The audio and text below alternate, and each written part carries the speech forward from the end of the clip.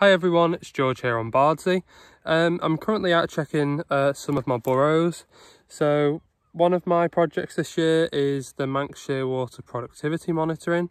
So I have 170 burrows across the island in each of the places really where there are burrows.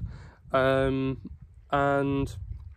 we use those to try and work out how well the Manxes have done each year, how many young they've fledged.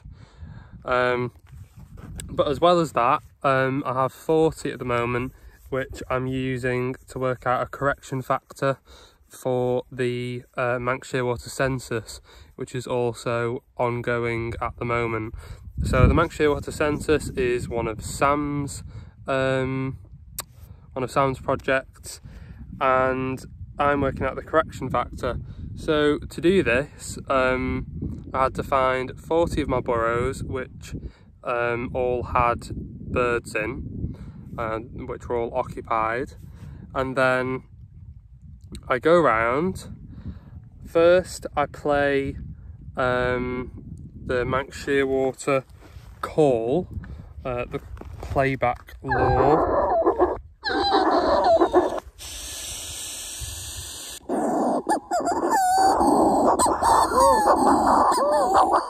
So it sounds like that, and you can hear that isn't the law, that's an actual Manxie. So I play that at these 40 burrows, and first I record whether the birds reply or not, and then after that I use an endoscope which we have to check the actual contents of the burrow. So I know they're all occupied, but I'm just checking to see whether they have an egg or whether they've not laid an egg yet. So I'm comparing the response rate of the occupied burrows with eggs and without eggs. So by the end of it, we can come out with an idea of what percent. Oh, the trough's just gone past. Very nice. And another one. We can come out with an idea of what percentage of birds with eggs reply and what percentage of birds without eggs reply. So as part of Sam's Manxie census, he goes around with 3 clickers to count his burrows. One is total number of burrows, so any burrow that he sees, he clicks, and then he works out whether he thinks that burrow looks like it's occupied, so we call that an apparently occupied burrow, and there's a separate clicker for that. And then there's a third clicker, so he has to do what I do. He plays the call to each of the apparently occupied burrows, and if they respond, he then clicks on a separate clicker. So we'll have 3 totals by the end. We know not all occupied burrows reply, not all birds reply. So the figure isn't quite accurate. So then, by me working out the correction factor with 40 burrows, which are spread across the area that he's surveying this year, we can then use the response rates from my burrows to extrapolate his response, his number of responses that he gets, and try and give a more accurate figure, because not all of the apparently occupied burrows are occupied, and not all actually occupied burrows respond. So you'd either end up overestimating how many pairs you've got by just counting the apparently occupied, or underestimating by just counting the number of responses that you get, because not all of them respond.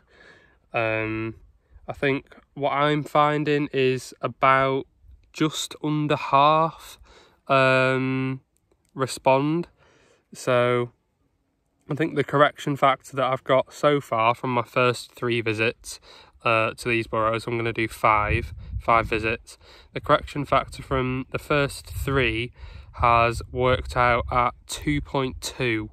So say if Sam counted 1,000 responses it'll be more than that, but just for the sake of me having to work it out, that would then equate to 2,200 pairs, not just 1,000, which would be what it would be if we worked off the responses alone. So yeah, that's what I'm doing currently. It's a gorgeous day. There's some grey cloud, as you can see here, but it's mostly been another very nice sunny day. Lots of foxgloves out at the moment. I'm just sat at the bottom of Pencriston. You can see where is it? There's a post, yeah, a post here. Can't see that because I'm in the sun. That's Pencriston 1. So that's one of my productivity burrows that has a bird and an egg in. I came round and checked those yesterday. Those were some of my empty burrows. So basically, when I did my first checks back at the beginning of May, so about a month ago now, not all of them were occupied. Not all the birds had returned yet, and some of them didn't have eggs yet. So yesterday I went round and checked those burrows. So I think there were 34 burrows that were empty or didn't have eggs the first time I went round, and then I've been round again, and now another 23 of those have eggs and are occupied. So I think I have about 130 burrows this year, and that's enough for us to work out the productivity. So there's a few that we aren't using this year, a few of the more difficult to access burrows, but yeah, it's been a nice day, and the Manxies seem to be doing well. There's still an increase in the area that Sam's doing at the moment. Is currently on the west side of the mountain, so that's a more difficult area to census because it's gorse, so it's not very well. You can't be as accurate as with walls, or it's difficult to be, because with walls you can just go along and count them, but on the mountainside it's covered in gorse and the burrows are beneath the gorse. So the technique for that is you play the call at the gorse and you count the number of responses, because the total number at the end will come from the number of responses. So we can't actually see how many burrows there are, but we can still work out the number of pairs by listening for the responses. So yes, lots to do at the moment, very busy. Looking forward to going round in a few weeks. I think we're expecting the first chicks around the 27th, 28th of June, something like that. The first egg that I found was in a burrow above the obs on, I think it was the 7th of April, and the incubation period's about 50 days. So that'd work out with that bird hatching, yeah, about I think it's the 28th of June, I think so, I can't remember. But yeah, there's not a lot else going on. Steve found a rosy starling this morning down on the Narrows, which was nice. It had flown off in the time that it took him to reach for his radio and call me about it. So it's probably still here somewhere, but there's a lot of ground to cover and a lot of places that it could go, so hopefully it pops up again. But yeah, I've done 20 of this set of correction factor burrows now. I just need to do the other 20 above the obs. So once I've done those, I'll check back in with you and let you know how many responses I've had today. I've just finished the Manxie correction factor burrows. I've just done the ones above the obs. So above the obs, 1, 2, 3, 4, 5, 6 out of 20 responded, so that's a low response rate. And then when I was over at Pencrison and Tepetha and the North West Fields, I had 9 out of 20.